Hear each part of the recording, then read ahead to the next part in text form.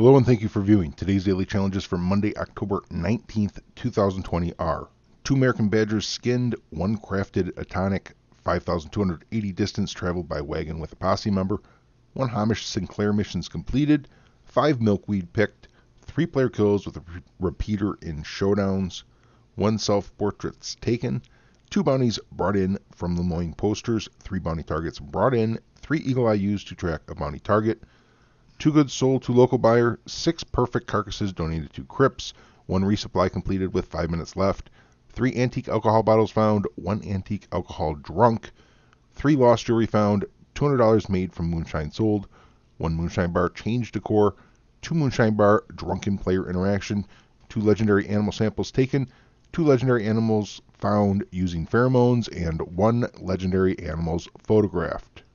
Today, Madame Nazar is located by the burnt town south of Valentine on the west edge of New Hanover.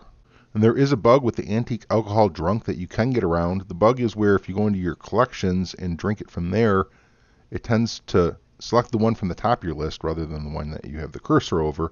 But if you go into your recent items in the satchel, which is the first category, which would show the stuff that you've recently looted, and select it from there instead, it will drink the one that you have chosen. For those bounty challenges, in order to complete those, you're probably going to have to be solo. Otherwise, they tend to not register if you're in a posse.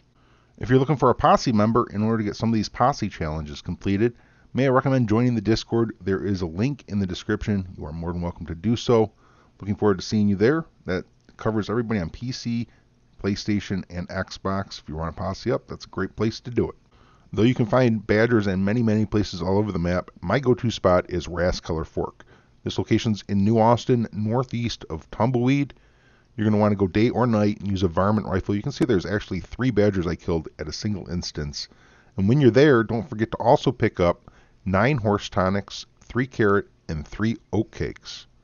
That's right, 9 horse tonics, 3 carrots, and 3 oat cakes. If you're not familiar with the area, it's a great spot to get horse supplies as well. And then I would also head over to Rhodes today to pick your milkweed. And why I say Rhodes is because also in the area you could pick some Indian tobacco, which is like the easiest thing to craft is a potent snake oil. And there's a fire right by the S in Southfield Flats, so you can get your tonic crafted while you're picking your milkweed up all in one spot. And then finally we have Hamish Sinclair Stranger Mission. If you have never spoken to him, you're going to first need to go talk to him at O'Creagh's Run before he's available at Katora Springs. I hope this helps you out. I will catch you all next time. Until then, happy hunting and happy trails.